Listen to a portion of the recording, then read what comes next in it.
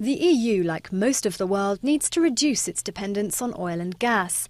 By 2020, it wants 10% of energy used in the transport sector to come from renewable sources.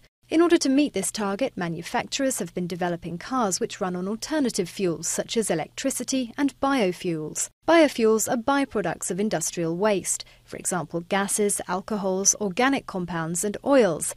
They originally come from vegetable or animal matter. There are two main types of so-called first-generation biofuels.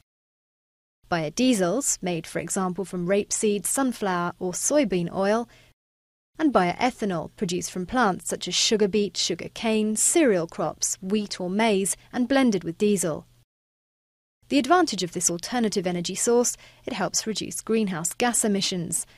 The drawback, its production can have damaging environmental consequences, such as water pollution, deforestation, and change of land use. For example, farmland traditionally used to grow crops for food supply is often being diverted for biofuels production. This was one of the triggers of the 2007-2008 world food price crisis. To counter the problem, researchers are developing ways of replacing current biofuel production methods with so-called second-generation processes, using what is known as biomass, organic waste, wood chippings, straw and hay. This reduces the impact on the food chain but is a more complicated process requiring sophisticated technology.